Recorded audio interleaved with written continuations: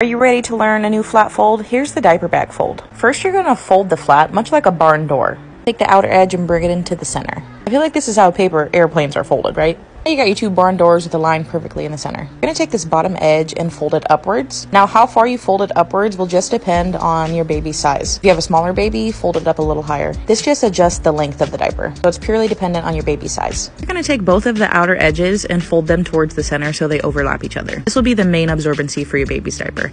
The back of the diaper needs to be splayed outwards because those are the wings of the flat that get secured around your baby. Fold it up and around your baby.